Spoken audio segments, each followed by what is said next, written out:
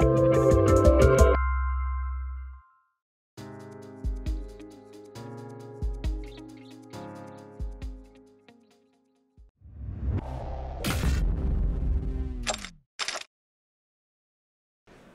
think that's good. My name is Curtis Peterson. I'm the Senior Vice President of Global Cloud Operations for RingCentral. RingCentral is a global company supplying business communication services in 41 plus countries around the world. We are the single largest pure play vendor in that space. I am done with my ad at this point, so anything else will be at the end, or you can follow up with my company who does that side of the business. What I want to talk to you today about is how much corporate communications has been left out of our current data set that we use to manage our businesses and what the opportunities in there lie. So we all know that where we work, how many devices we have, all the ways we communicate have greatly expanded.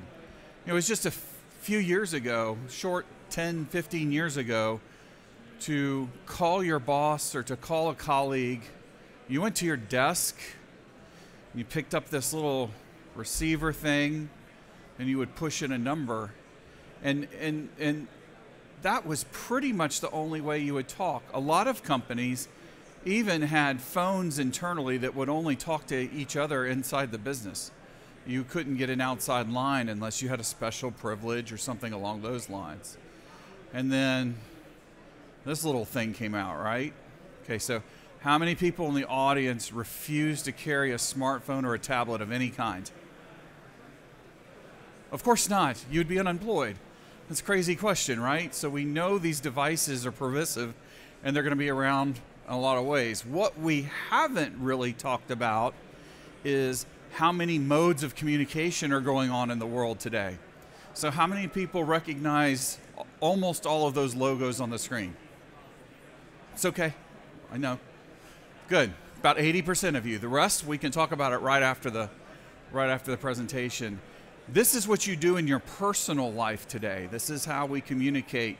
Now the good news is in your personal life, you maintain 5 to 10 close relationships and approximately total of about 25 in your outer circle.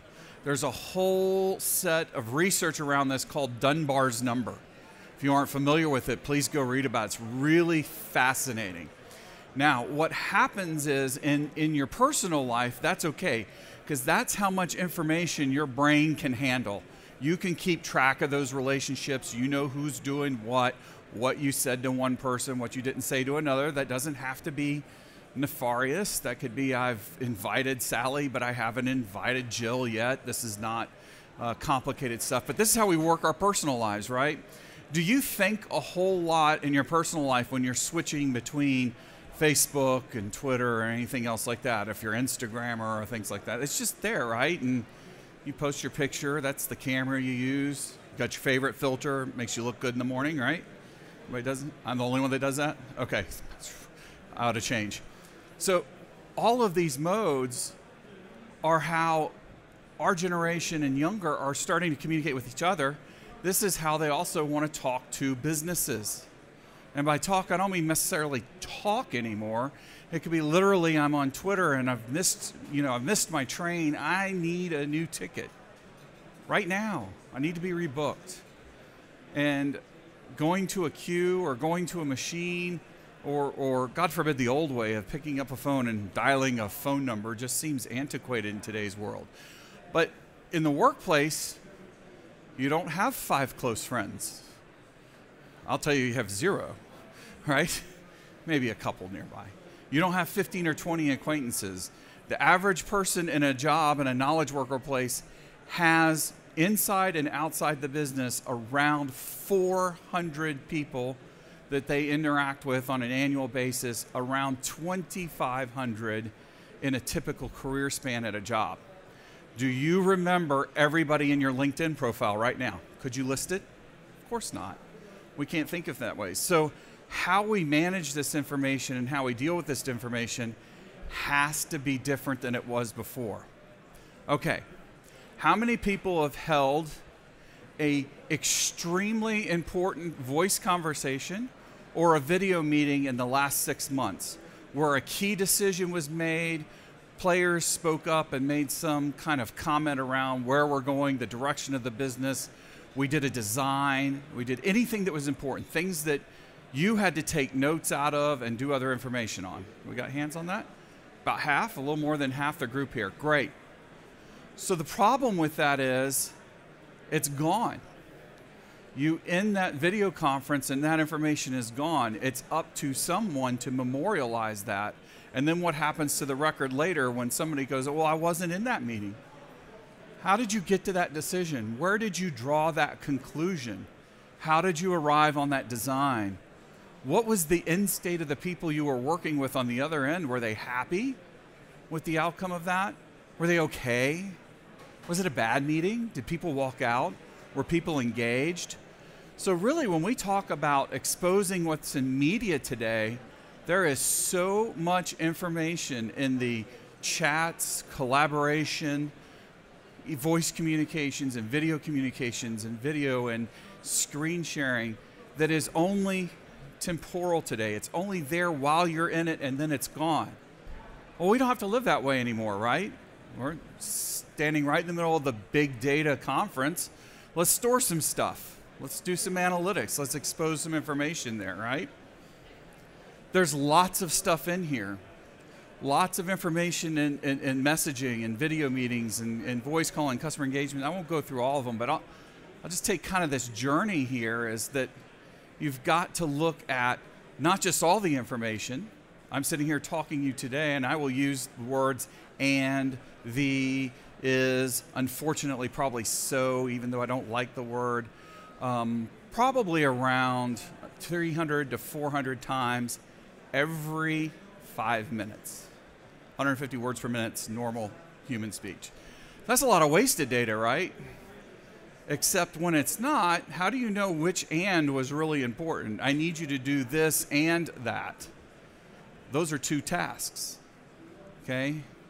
And other people use and it's just splicing a sentence. They're just doing a run-on, okay?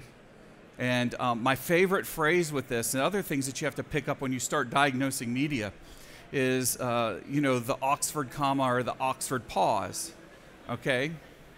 Let's go eat, comma, grandma. Okay, take that out. Let's go eat grandma. Okay, I'm not up for eating my grandmother. So those are two totally different phrases, but to a computer system doing transcription, they're no different. So transcription isn't enough. Matter of fact, it kind of leads to a little bit of overload. You have to get to topics and sentiments. That's how you build actions out of text. If I gave you a transcript of everything you've said on a phone or a video in the last year, you'd be like, gee, thanks, throw it in the trash can. I don't need it. Because you can't search that. You can't operate on it. You can't work on the topics that are involved in that. But if I'm able to pull a topic out and know what the topic is supposed to be, and I can pull out intent or sentiment analysis, they're two vectors of the same discipline in the AI world. Now we get to working on something, right? I've got an action, and I've got a result or an intent. That's information, isn't it? That's interesting. What if you were doing a self-review on how you managed your teams or worked over the last couple of years, and you want to go look for conflicts in your conversations and see how you handled them? What if you want to go back and look and see where things really went well? How did I take this complicated project that I was working on and drive it to a design decision and get it funded so quickly? I did it in like a month, and that's usually a 4 or 5 month process in my business. Don't you want to be able to go topically look at that? You don't want to look at every data point. You want to go look at what did the communication flow look like.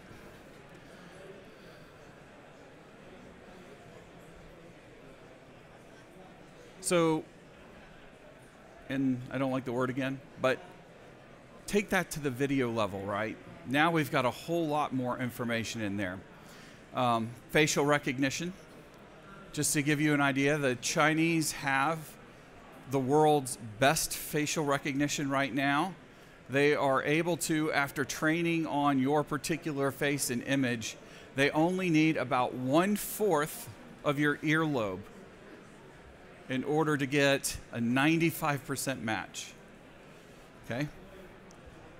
That's a shockingly low amount of visual data to identify somebody.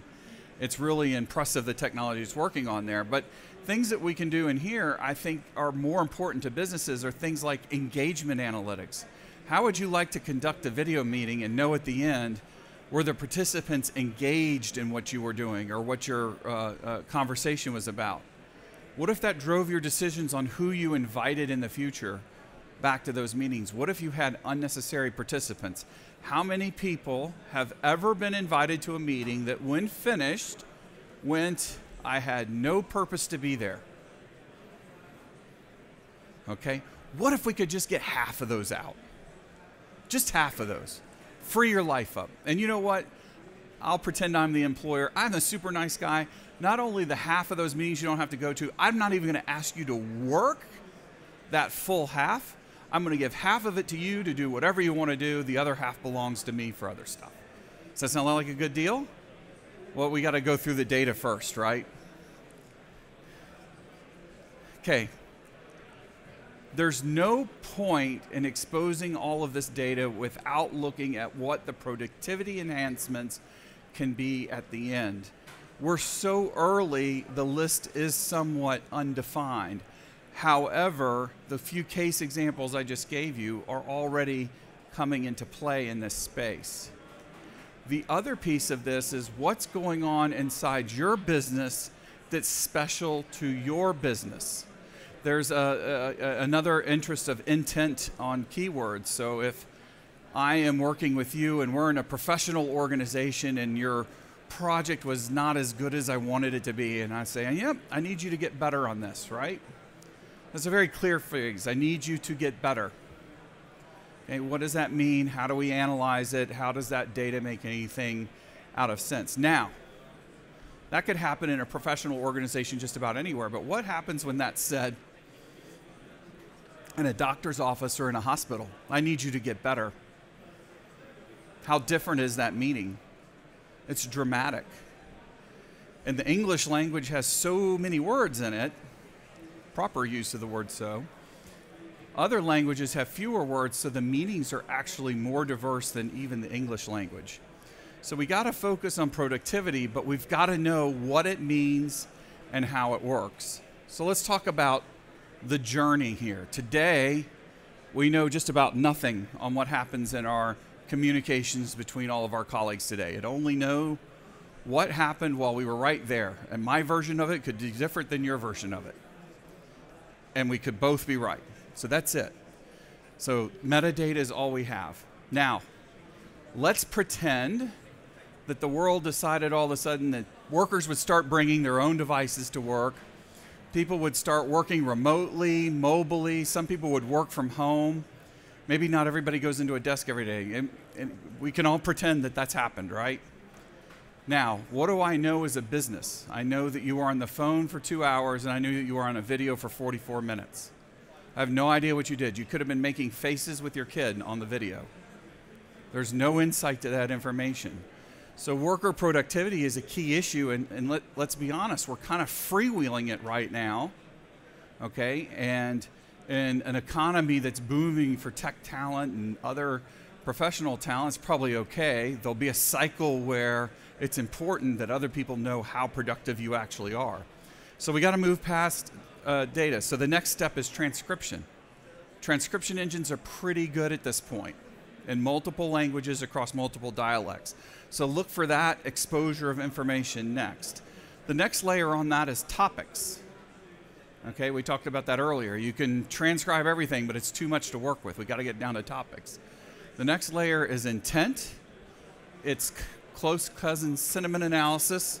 And then you can start to get into the video side of things, presence detection, facial recognition, sentiment analysis on video, participation analysis, eye contact presence, etc. A lot of data up here, right? So we're sitting here in the middle of the Big Data conference. Let's talk a little bit about how much data it is. And I'm just for visual purposes, these little pie slices I'm about to show you aren't anywhere near to scale, because the metadata of what's in a typical transcription of a call or in a video is so little compared to the information in the media itself. So I run a communications company's platform. There's about 400 rows of data for every phone call, chat interaction, or the start and stop of a video meeting. That's the information I give you today. It's in our portal. You can download it. You can look at it. You can analyze it. You can say, this person's on the phone this much. This person's in video this much. This is how much this screen's in the front. It doesn't tell you about anything inside that media, right? This is just a little bit of data. So let's open up the first amount. Let's take the first one as 750 times this original data. So the typical phone conversation is 2.5 minutes between two people. The average rate of speech is 150 words per minute. Voila, 750. Now I have 750 words. That's 750 data points that didn't exist before. So I have increased my data set by 750x. Okay, we're just getting started. Okay, sentiment or intent, for every word, or really the lexicon, there's basically 8 vectors of potential sentiment associated with it, and they each receive a score, and then you analyze a set of words together and you decide what the sentiment or intent is for that segment of speech, okay? So to be clear, when we talk about sentiment analysis, when somebody is angry, they're typically speaking louder and faster, and they make mistakes in their word choices. So we know that by scoring each of those words and then the rhythm of those words and the speed at which they're speaking, I can take all that information together and I can deduct a sentiment of that phone call. And all these emotions have there, but understand that there's about 8 vectors we score on and we put all that information. So take that transcription, multiply it by 8. Okay, so we're pushing a lot of data now. This is a lot of information to have out there. Let's take further on that you run a call center or something like that inside your organization, people that interface with outside customers. You may want to train on this data later to ML and other applications or in your own systems, things along those lines. So you actually want to store this data more than just today, more than just while it's happening.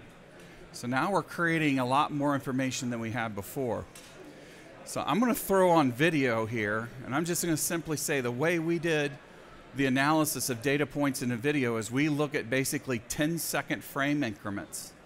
And in that 10 seconds, that's just generally people don't do a lot during 10 seconds in a video conference because sometimes that's a good 30 or 40 seconds of it. We're able to create information outside of that. But as you saw earlier, we are looking at a lot more information. We've got the facial recognition going on, attention, all the things that you would find in video that are absent from the voice, plus the transcription, plus the sentiment, plus now sentiment analysis on body, not just words. What if I told you we're not far away from having reasonable accuracy, not life or death accuracy, but reasonable accuracy on detecting when the sentiment of the words being spoken and the body language don't match? Useful, right? A little creepy, but useful. But aren't we doing that all the time ourselves? Isn't that something that we're working on inside our heads? Aren't you looking for body language and whether people are matching their body language to their words when you're engaged in a video conversation or another type of conversation? Of course, we're doing that already. This is just another way of exposing that information and memorializing it, because really it's the historics of this information and the grand data sets that can be created that can change how an organization operates. So, again, I'll work on that. Multiply these all out, and for what we store one record today, we believe that exposing the information that we listed about the communication methods we just talked about is about 792 million to 1. Okay, so you're storing 1 of today. What you will probably end up storing 792 million in the next few years. Is that big enough? Is it good enough? Does that count as big data? Does that generate the kind of numbers that go, whoa? I'm not talking about a structured model anymore. I'm not talking about pure sum, add, divide analytics in there. I need AI and insights in order to work on these kind of data sets, right? Because that's a whole lot of data. The biggest problem with that data is today, most of it is siloed. So while these engines that I just described exist in the consumer market, emerging in the business market, when you silo them out, they're not quite as interesting from each other. If you got transcription on one side, but you got topic words in a completely separate store, and they're not really merged data sets, it really becomes hard to extrapolate where you're going with that information. So we have to start thinking of things more in groupings in here and less in stovepipe analytics in here, because these AI engines that help us with facial recognition, body language, everything else, they're going to change, they're probably going to improve, and they're probably going to change vendors. So the one that works really well today may not be the one you're using down the line when you found that you need a different engine. You operate in different countries, so you need different linguistic engines. Maybe your transcription engine isn't the same across your entire company. So all sorts of possibilities in there. We architect our system like this. We put the data together, but we allow for any AI engine to be inserted into the data stream. And that's how we're combining those data sets. Because as we mentioned, what is being put together right now is larger than any data set that came out of your communications platform in the past. I mean, it's literally the phone was up, the phone was down, and I called somebody. That's it. Look at the call log in your iPhone. That's not what you did. It's just kind of a who and where. It's like saying, it's like keeping the ticket that you took on your vacation to Switzerland and deleting all your photos. Like, it's almost not part of the event itself. Throw that across all the modes of communication that we're talking about, social media. Throw that times again the number of relationships that we have in our business world compared to our personal world. And we're talking about a set of data and a set of information now that we have to manage differently than we did in the past. You can't just fly all over to different apps and have stovepipes and things along there. You also can't go to a vendor and have your data locked up. And you can't have your data hidden from you. You have to have people that are willing to do this kind of technology, but not grasp and hold on to the underlying information forever. It needs to be open, accessible, and in there. And I completely despise these pricing models that I see with a lot of the vendors that I've had to use in the past few years, where it's almost free to put something in, and it's like 8x as much to pull it back out. That's not a good model, is it? So this concept of data freedom, I think, is key and important. So we talked about how much this produces now. We have to have the systems and the processes and the vendors that are ready to deal with that. How many people in the last few minutes maybe changed your mind about how much data are around business communications? Just see if I reach you. That was my goal. It's okay. If I didn't, I'll keep working on it. And how many of you believe there's business value in analyzing what goes on inside communications in order to help people be more productive, to serve customers better, or to improve a business process? How many people agree on that? Okay, good hands on that. The good news here is the old way of doing this was a manager would snoop on you. They go to IT and get access to your email or read your chat logs, or potentially we would record all the phone calls going in and out of a call center and listen to it. Or maybe it's an employee that we suspect is misbehaving and we're doing even more listening and recording. What I like about the potential future here is with AI and big data is we can get away from human subjectivity on humans and we can get to a little more machine learning and AI improvement and self-improvement. What if that data was available to you and it was part of your way of improving your job? You need to spend a little less time doing this and a little more time doing that. Most people want to be more efficient in what they do. We walk usually the shortest distance between 2 points when we're busy. When we're running, we do something else. But when we're walking or we're trying to get somewhere, we do that. So I think the opportunity is huge here. In closing, I want to open up just for a minute for some Q&A. So I know there's a microphone around here. We got about 5 minutes for it. This is the size portfolio that my company operates on. So when we talk about all those data sets there, you can see how many modes of communication, how many people that we're interacting with in a typical business on there. We have businesses that do 50, 60, 70 million minutes a day of chat, voice, and video. And they are now pulling insights out of that data. And I think really we've just barely started on that front. That's a wrap. I'll be here for a few minutes. If you have anything you want to discuss personally that you don't want your question out in the open, do appreciate your time.